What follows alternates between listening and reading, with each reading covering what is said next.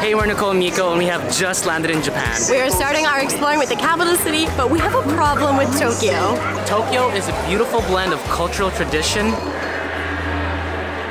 and ultra modern. Look at that! Are we in space? We're blasting up! And everything in between. Oh my god. That is so good. So when we did our research of what to do in Tokyo, well, let's just say we got a little overwhelmed.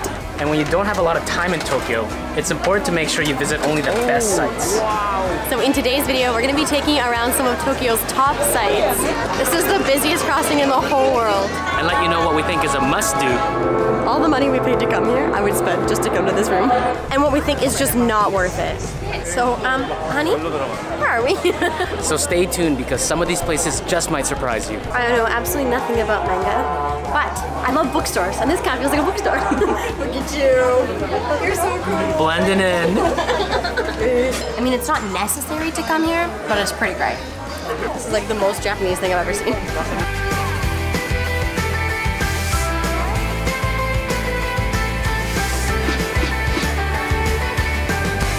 Guys, we have made it beside the huge and iconic Tokyo Tower. I don't think I can even capture it all on camera, but it is very tall and very orange. I think it's the first thing that pops out, Abby. We're gonna see if we can go up to the mid-deck to get a better look at the city of Tokyo. Welcome to Tokyo Tower. Please use the view. これより高さ150メートルのメインデッキまで約45秒でご案内いたします。 That was very squishy, but we got here and the line went super fast.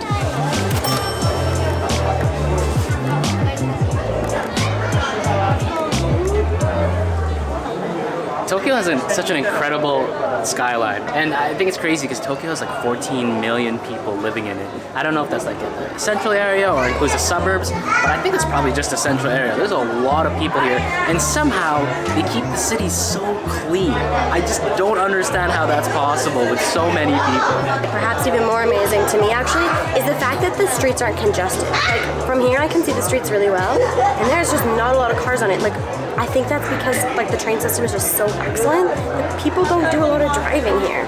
Where are the cars? Nicole was saying it seems like it's like a day of like international no driving day today. I feel like small towns in Canada are more congested than this. Actually.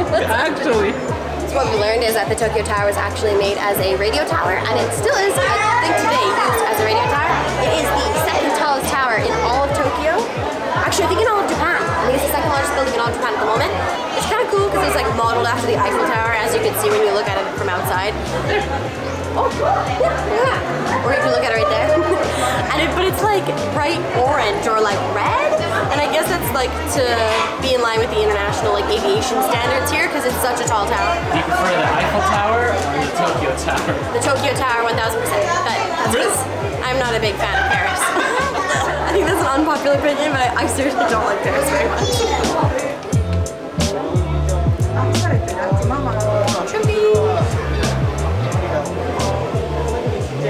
This feels like the most Tokyo thing ever. You can do a VR bungee jump from the Tokyo Tower. Yeah, it looks kind of cool. They just like swing you down this way with your goggles on. And I'm assuming it looks like you're falling.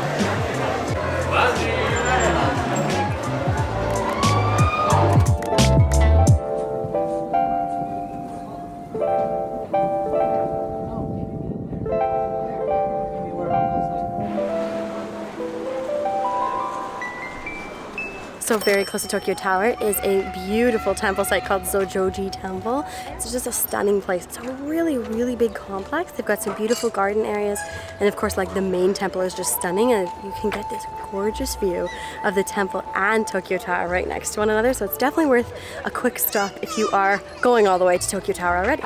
I don't think you can really go inside the temple, but I think it's worth it to just walk around and just like feel peacefulness here in the middle of a big city. Yeah, it feels very peaceful, especially after the crowds of Tokyo Tower.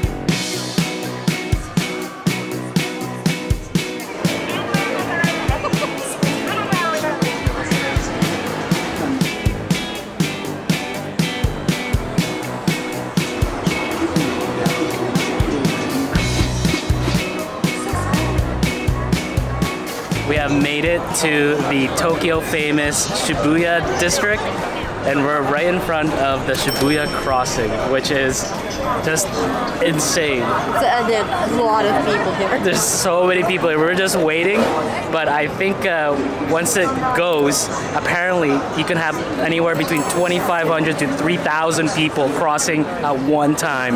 I guess there's an average of 2.4 million people crossing per day here. So it's considered the, oh here we go, the most busy crosswalk in the world. So all directions. Hold on to me. Yeah, we gotta stick together. It reminds me of Mumbai. Except for so many other things. Okay, let's go in the middle. So all cross anywhere, like all the lights turn red for the cars, and then all the pedestrians just go. Yeah. Pretty good. Yeah, it's pretty relaxed considering that there's all flows of traffic happening at the same time. And on average, 2,500 people here. So if you look around, there's also tons of advertising around this neighborhood, and they say it's like the Times Square of Tokyo. Which is saying something, man.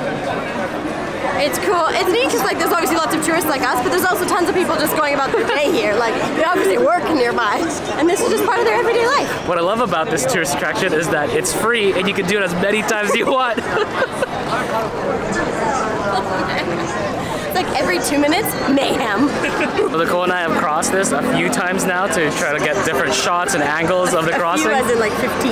And honestly, this has so far been my favorite thing to do in Tokyo, even though it's completely free. It's just because it's just like so exciting, and it happens literally every 2 minutes. And everybody who crosses is just so pumped. Yeah, everyone else is stoked to like be here, being like this iconic spot in Tokyo. It's kind of a cool atmosphere.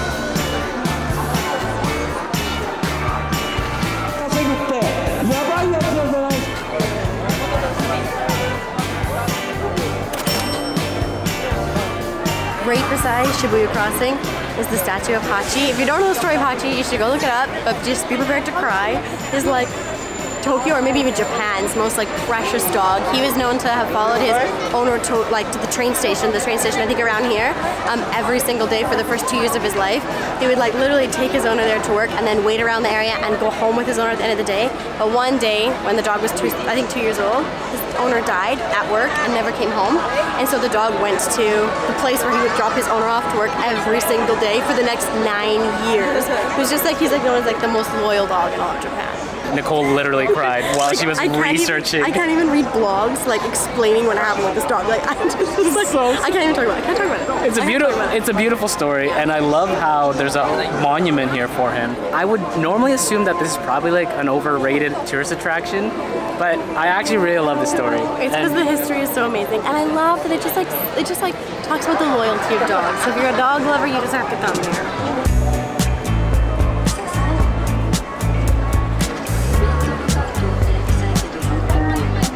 So Shibuya is not just about the crossing. That is probably what makes this place most famous, but it's also like, it's just a neighborhood, it's a community. So there's lots of really good shopping in this area, lots of really nice looking restaurants. You can just walk endlessly and just get lost in all the signage and tons of things going on.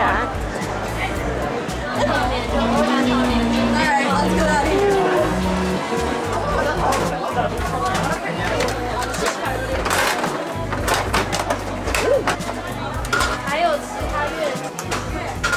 Ta-da! What is it? Is it a sticker? Nope, he's for my phone. Oh, it's a keyring. Awesome. Okay, so we've seen a bunch of these here in Tokyo, but we haven't been into one yet. It's like these rooms where you just come in, you put coins into a machine, and you get like a, what, I don't know what these are. Little toys. Gachas. It's so interesting. Like, this is a huge space. The whole room is just covered in them, and you just walk around, like decide which ones you want, and for anywhere from like 1 to 500 yen, basically, you get a little toy. What's interesting to me is there are small children here, but there are also tons of adults who are definitely just as like engaged in this as the little ones. They must be like a collector's thing. It's totally a collector's thing. Okay. Look at you. You're so cool. Blending in. Hold up. We want to take a minute to thank the sponsor of today's video, Vessi. If you have been watching our channel for a while now, then you know that Miko and I are not the kind of people to let bad weather ruin our fun when we're traveling. We've made it. We're finally on down Diablo. You can see the waterfall. It's beautiful. This is very wet experience. If you come here, make sure you're ready to get drenched. We have recently got our hands on our very first pair of waterproof shoes that will make it so much easier to push through the inevitable rainy days like we are about to experience in Tokyo. Vessi shoes are 100% waterproof, which is our favorite feature of these shoes. However, as travelers with very little space to carry our belongings, we also need shoes that are incredibly comfortable, lightweight, packable, and actually look good, because we're going to use these shoes for every occasion. We've been wearing our Vessis for a few weeks now, and so far they tick all of the boxes for the makings of awesome travel shoes. If you want to check out the different styles you can buy, click the link in the description down below. Alright, we have made it to Team Lab Planets here in Tokyo, which I'm super excited to explore. It's like an interactive art gallery, and consistently online we see this is one of the top things to do here in Tokyo, particularly on a rainy day, which is definitely what we have today. So, let's go explore.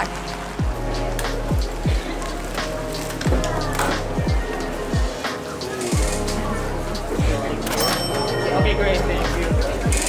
So quick tip, if you're gonna come here, make sure you book your tickets in advance, like days in advance. We almost didn't get to come because you have to book far ahead. In this museum, you will walk barefoot as you experience the artworks with your entire body. Can we go up this?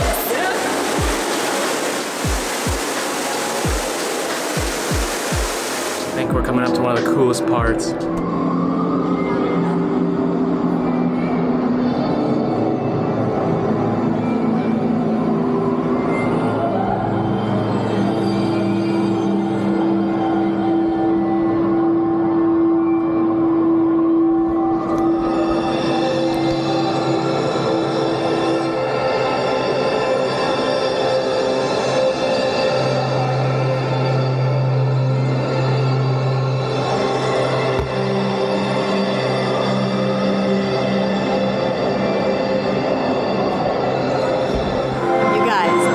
I know that we only just got here, but this is so amazing.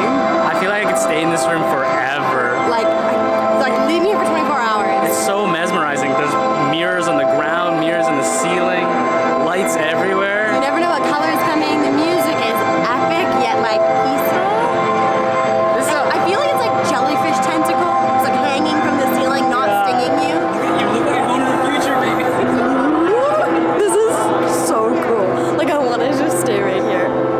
All the money we paid to come here, I would spend just to come to this room. So I honestly didn't know how long we were gonna have in this super cool room. I think we have definitely pushed the limits of how long you should kind of be here, but I bet you we've been here for like 45 minutes. It is so cool. Wow, look at that! Look at that! Are we in space? We're blasting up! For the next piece of art, they said roll up your pants above your knees.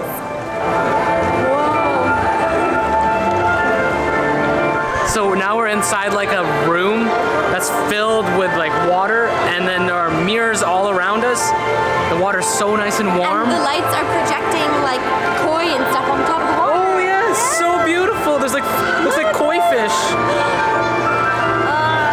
This is an incredible sensory experience.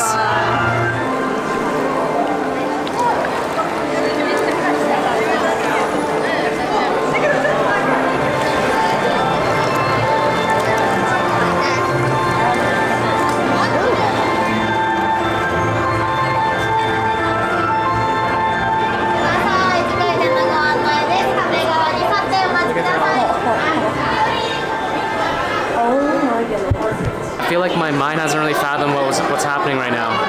How come I see flowers? Are they lowering? Real. Smell them. Oh. They're real. These are real flowers. Oh, they're lowering down like onto the ground. Oh no, they're moving. Wow.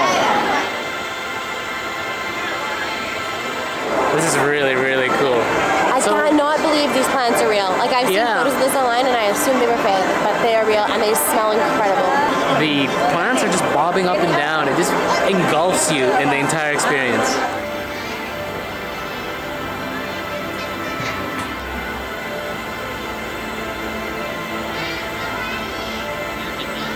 Look at this! I feel like each room like gets better and better. I don't know, man. That jellyfish like room was very cool.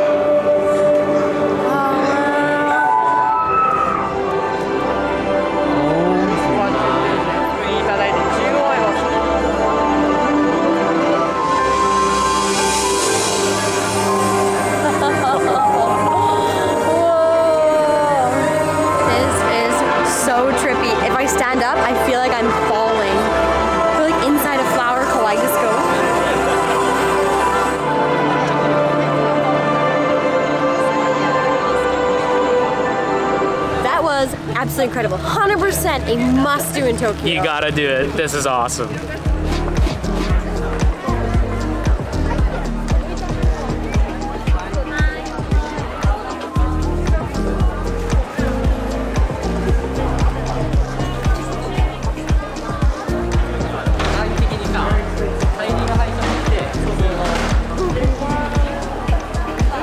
We are in the crowds. We have made it into Asakusa neighborhood here in Tokyo, and we are entering the very busy and very famous Nakamisa Street, which is a large, long shopping street that leads up to a temple that we're going to see later on.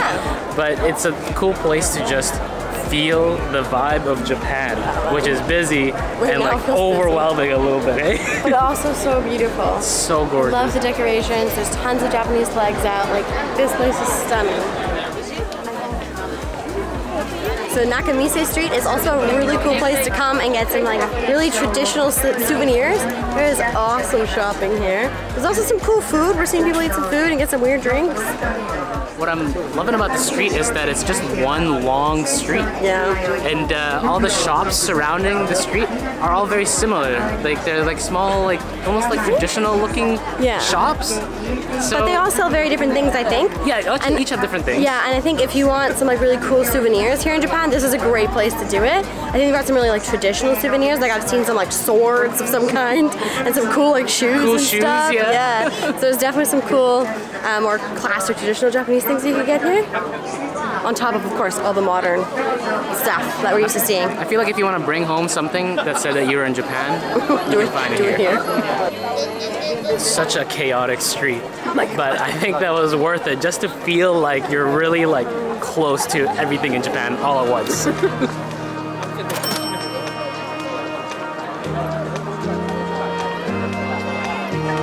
the Senjoji Temple is the oldest temple in all of Tokyo. It was it was built in I think 648. It was very old. A lot of it was destroyed in World War II, but it's been rebuilt. And it's like one of the most visited religious sites in the whole world. Came across a place that sells charms. You can buy one for traffic safety. I think that's cool. And like passing exams, success in business. It's kind of neat. You just buy charms for like somebody who's doing something really important. And hope that like their dreams come true, as an example. Their wishes come true. It looks like the ward off evil is 1,000 yen, but the wishes come true is 20,000. It's a necklace, that's why. It's fancy. Oh, it's different. I thought it was like, you can ward off evil, sure, that'll cost you 1,000 yen. But if you want your wish to come true, you better be prepared to pay up. I assume that is some kind of spiritual cleansing. That's my best guess. So the temple is actually a Buddhist temple, and right now it's being heavily used. There are a lot of people here actually praying and like carrying out their like prayer ceremonies. Rituals. Their rituals. It is a really cool place to be in, and even if you're not Buddhist, you can truly just admire the architecture of the grandness of the temple. Yeah, it's the complex that's really just so stunning. So beautiful.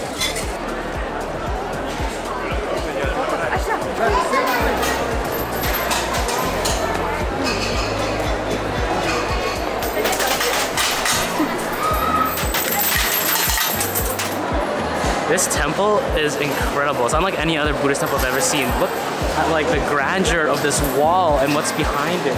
And then even the ceilings, the artwork up there is so gorgeous. It's absolutely beautiful.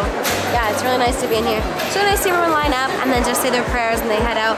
They're only in here for like maybe 5 minutes. It's quick. It's a quick visit.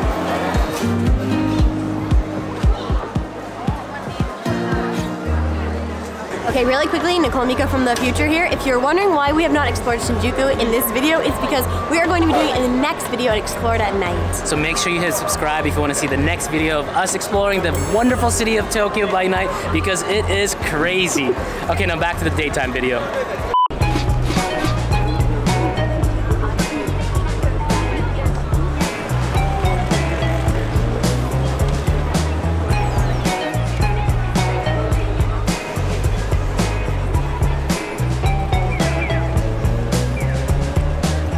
So, honey, where are we?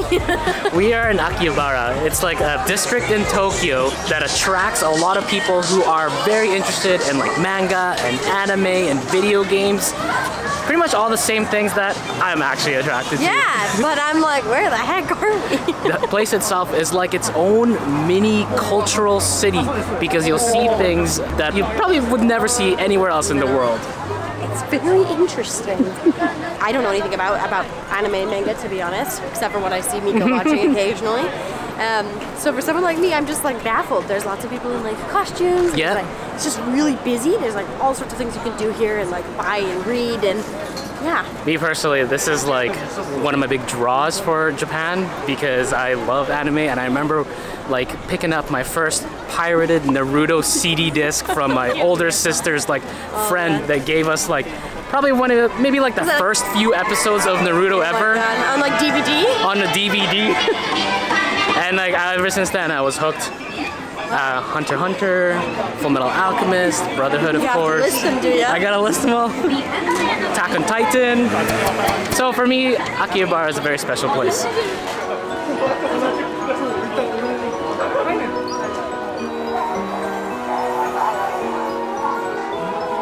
Well, I know absolutely nothing about manga, but I love bookstores, and this kind of feels like a bookstore.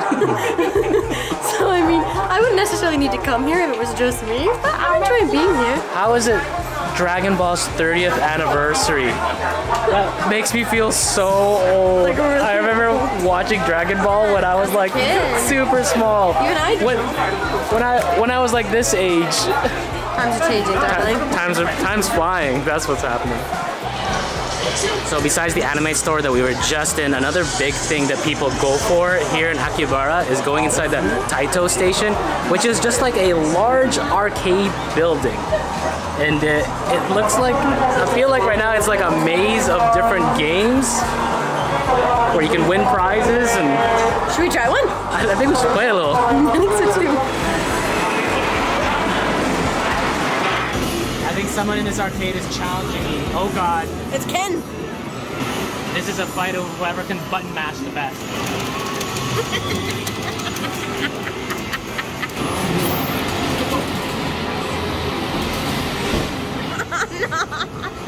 You lose. You lost. Let's get out of here. So what'd you think of Akihabara? It was actually pretty cool. So I'm like not in the games really at all, but it was really cool to like see everybody else playing, and some people are so intense, like so intense. It's funny because I've seen like YouTube videos of like how like crazy good some Japanese like arcade gamers can be, and then I didn't realize Nicole's never seen it before. So to watch her expression of just being in awe of the human reflexes that are possible.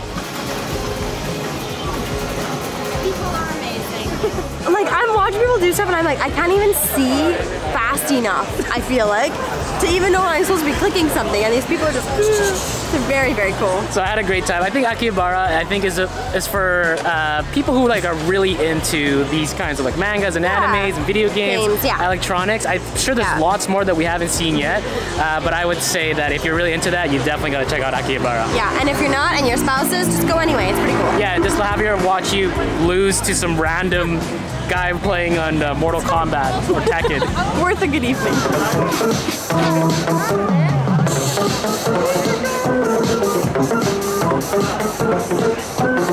We have made it to Harajuku. I think this is probably one of the most colorful and eccentric neighborhood in all of Tokyo. Harajuku is like this really cool youth underground vintage fashion scene.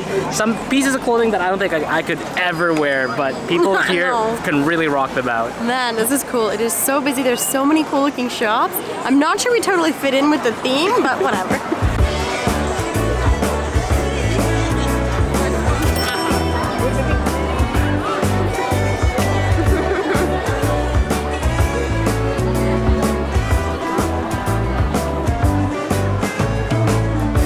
This one, honey? It looks good, or? This one. Yeah? Oh, new arrival. Or the boots? I think it's these boots. I can't touch them, but those would suit me. They go up to my hips. So one of the things that makes Harajuku so interesting is that there are a lot of like themed animal cafes. So there's like lots of these cat cafes. We saw a dog cafe, Shiba cafe. There's just, I think I've even heard there are like hedgehogs and owl cafes around here. So if you're looking for that, Harajuku is a really good place for it.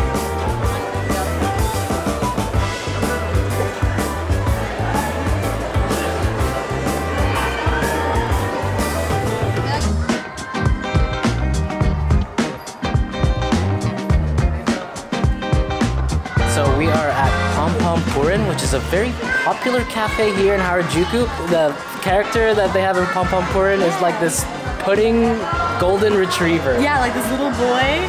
He seems pretty like famous here. So we've come to his cafe. It's just a place to get some nice desserts and puddings and some cool drinks. Yeah, and to order, we have to ring our bell. So I think we're ready. That's everything. Wonderful. Thank you so much.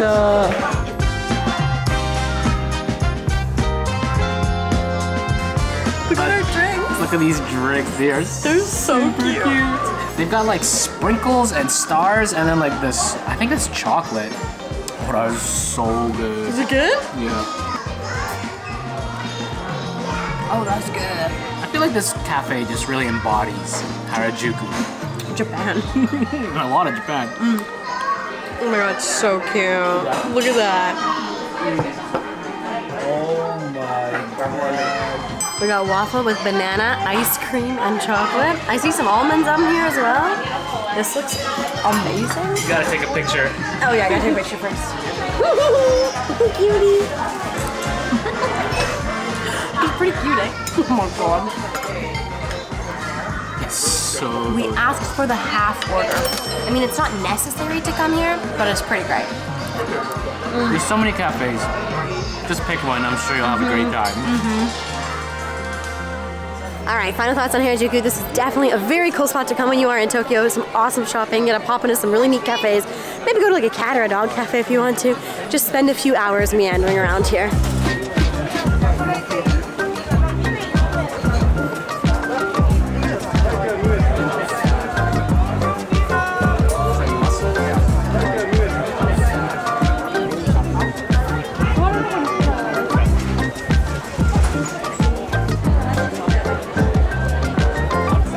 Made our way to Tsukiji Fish Market. This is like the largest fish market in all of Tokyo. It is absolutely giant. It's a really cool place to come and get seafood, of course. You can do big like wholesale shops here if you needed to do that. And I think it's been here in some form or another for like close to 100 years. This market was really popularized by the intense tuna auctions that they have early in the morning. But that section has since moved to another market. I think it's called Toyosu Market. So only the outer portion of Tsukiji Fish Market remains. But that doesn't mean that this place is any less bustling because there are still tons of restaurants and food vendors that you could buy seafood, traditional Japanese goods, and just about anything out here. So a few things have really surprised me so far about the fish market. One is that it doesn't smell like fish. Like it doesn't, I was expecting it to stink, but it doesn't. Another is that it's really clean. Like even like everybody's stalls, they're just so well organized and really clean. I'm used to going into like food markets and it being like kind of gross everywhere, but that's really not the case here. Vending machine fish at the fish market, you guys. You can literally put money in here and get like fish eggs and fish balls out of the vending machine. This is like the most Japanese thing I've ever seen.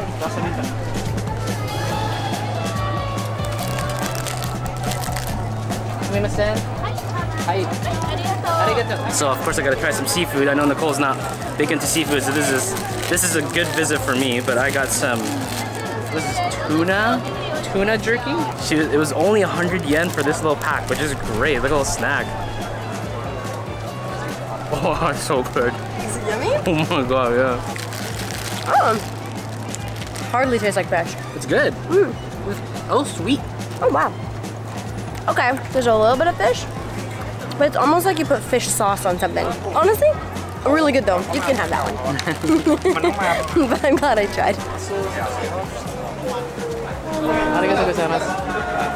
Check this sucker out. I don't know what it is. I think it's like part of like a mussel or a scallop. It's only 300 yen, $3. Oh wow, that's super good. Wow, it's like, it's not too fishy, if that makes sense. It's not like overwhelmingly like raw, if like that taste of fish. I'm doing a terrible job explaining this, but the point is there's lots of seafood, like street food here, and this is an awesome place to just pick little things from different places.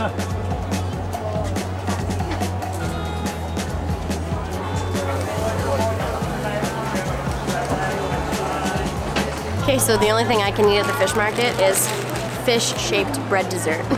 Because I don't like fish. So it looks like a fish. It's like a big, like a pancake or a waffle. Like. Yeah, I think it's called a taiyaki. But I guess they do the kind of their own kind here at the fish market. So inside should be red bean paste filling, and I think the outside is made from just flour and water. Oh my god. That is so good. It's like crispy waffle on the outside and sweet gooiness on the inside. And it's really warm. They cooked it fresh. I had to wait 15 minutes to get it. If you come to the fish market, but you don't eat fish, get one of these. Okay, so I think this is probably a bit of an unpopular opinion, but I think the Tsukiji Fish Market is actually kind of missable. Yeah. It's really touristy. Yeah, it kind of lost its charm when the inner market, or the core of it, the tuna auction, went to a different market, and then the leftover is just a lot of shops that are geared more towards tourists, and along with that, a lot of tourist pricing. Yeah, and I think that the shop, like, it's beautiful and it's great, and Nico obviously loved the food. Yeah. But it just, I feel like it's lost the culture to it. Like, the charm isn't there. So I don't know. I think personally it's probably missable. Yeah. If you really want excellent high-level seafood, then come and eat. Just be ready to pay a pretty penny.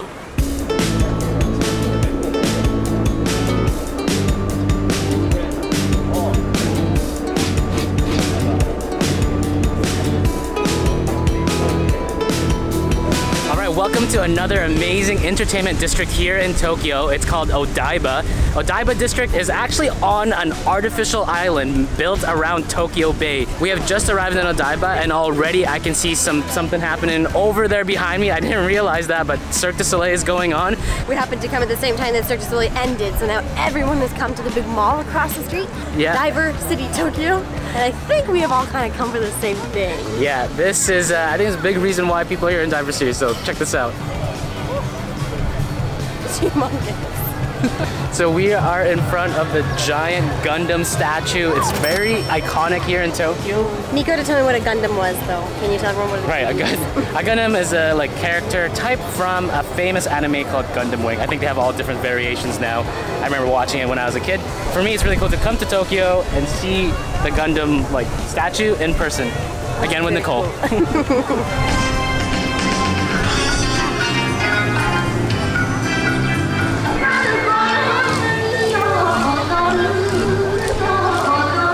I think in Odaiba there's always something going on. So obviously got the big Gundam behind me here. There's some sort of play or sound, dance, dancing and sounds over there. We got Cirque du Soleil over there. And then I hear a lot of drumming from that direction. I think there's maybe a festival going on over there? Yeah. I don't know. Odaiba is really a cool place to visit. To see all sorts of different events and activities and festivals. Yeah, come participate in just about anything or go shopping at the giant mall next to us. The other thing that you can find at Odaiba is actually the Rainbow Bridge and the Statue of Liberty, as it's called here. There's also tons of festivals. We're seeing multiple festivals going on right now as we are here. So although I wouldn't say come to Odaiba for sure if you're coming to Tokyo, I would suggest take a look at what festivals are happening here, and if there is something really cool coming, it would be a great place to come. You got some beautiful views. It would definitely be worth a visit. If you can believe it, there is so much more to do in Tokyo than we could fit into this one video. If you want to know the best things to do at night here in Tokyo, make sure you subscribe and watch our next video where we explore Shinjuku and find the smallest bar we have ever seen. Cute place. It is so cool. Thanks so much for watching. We'll catch you in the next one. I think I did it in one take. Who am I? It's like I've been vlogging the entire week and I'm a pro.